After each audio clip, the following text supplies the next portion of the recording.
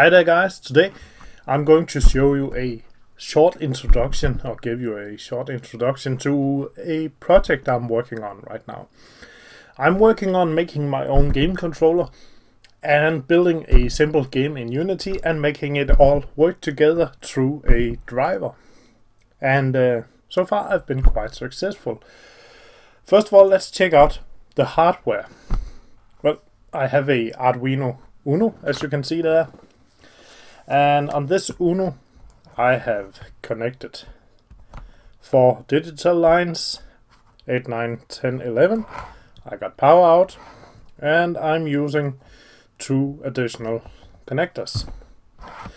My proto board, you can see it has a red LED and a green LED, 4 buttons, some resistors, and that's basically it. Then it's all hooked up through the cable to the Arduino.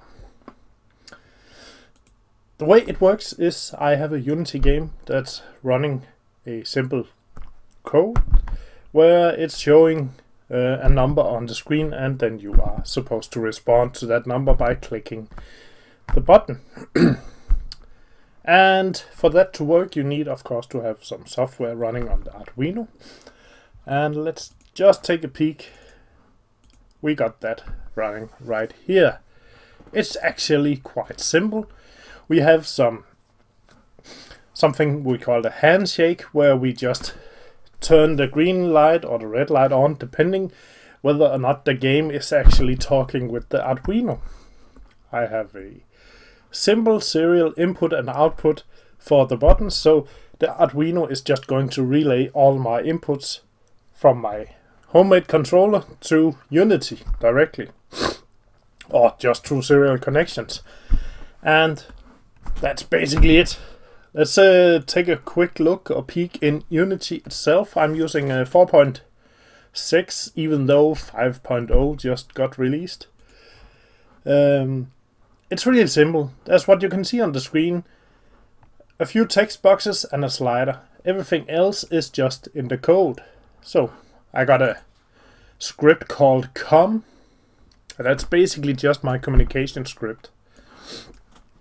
And it's taking care of all the communication needed between the Arduino and Unity, and sending or forwarding all communication, or only desired communication, to the game itself.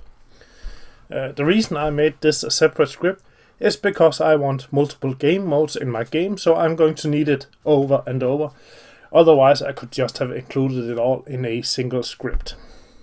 It's also getting quite lengthy for considering how simple it is. Then I have this, well, here it is. I was showing you the wrong one, but it doesn't really matter. I'll go over the code in another video. This is the communication, and this is the game code. And if you know me correctly, then when I have a game like this, I have a system controller. That's my communication. I have debug options. And here I have my game controller that handles sound input and checks if things are going correctly. So why don't we just give it a try? Let's see if I can enable the second webcam. There we go. And let's hit play. So it says pressed. You can see the green light switch to green. So if I stop the game, it switches back to red, meaning it's not connected, it's not ready for input. When I hit play, it switches to green again and indicates the controller is ready for use. Also, on screen we have a slider, that's a time slider. But we're not going to allow a user to use it like that. That's simply just for indicating how much time you have left. So when I press 2, the timer starts. Right now I don't have a fail mode, so if you fail the time running out, you should get some sort of penalty. We don't have that yet. However, we have the basic functionality, and it's kind of a reaction test, as you can see. And you're getting a high score for how long you continue. Also, I have disabled the function where you can just press all the keys at once. You see, nothing happens. In the beginning, I was able to get, that's how I got this high score of 61, was by holding all the keys all the time. That's not working anymore. So, the game is basically working. The only thing left to do is implement some fail states, a menu, and a option screen where you can connect your Arduino.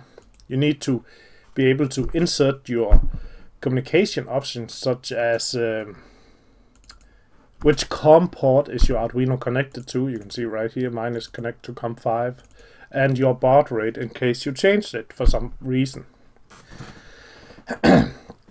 So, this was just an introduction. I'll make several longer videos where I'll explain each item on its own. So I'll explain how the Arduino is set up, how the prototype board is set up, and how the Unity code and how the Arduino code is. So it won't be like I used to, these 2-hour long videos. It's just going to be short and precise.